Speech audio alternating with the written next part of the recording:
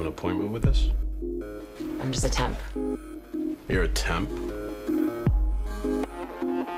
I did some trading with the other temps and I wrangled your desk. I hope that's okay.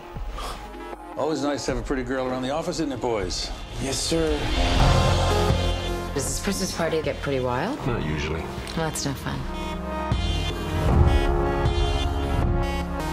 Hey, don't. Stop.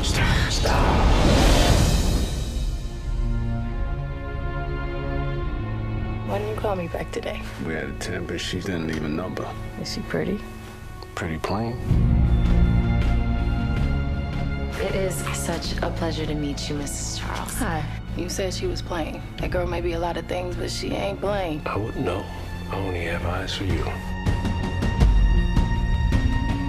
A lot of these single gals see the workplace as their hunting ground.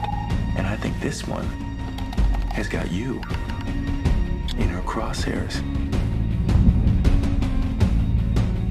I almost went insane today, having to pretend like I was concentrating on work when all I could think about... Lisa! There's nothing going on between us.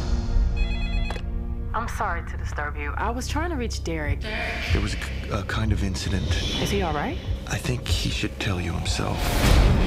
My name is Monica Reese. I'm the investigating detective. What's happening, Derek? Okay. She tried to commit suicide naked in your bed. She was naked in your hotel room? I need to get the story in your husband's own words. None of this ever happened. So she made the whole thing up in her head? Hi, I'm Sharon's friend Kate. I have this present for Kyle. You can't, he's sleeping. I won't wake him. Somebody was inside the house? You better do something about this woman, or I will. You need help. I know. Help me, Derek. You said you wish we could be together.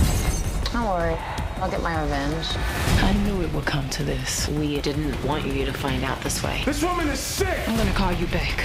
I'll show you crazy.